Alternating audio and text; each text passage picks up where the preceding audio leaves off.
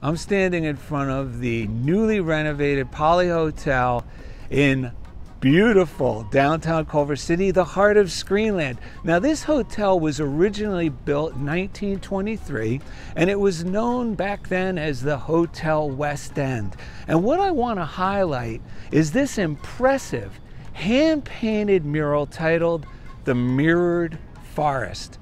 Now, this mural was inspired by William Morris, and although many film crews probably spent a night in this hotel over the years, the William Morris I'm talking about is not the longest running talent agency here in Los Angeles. It is, however, William Morris, the British artist who was a major influence in the arts and crafts movement in the mid-1800s.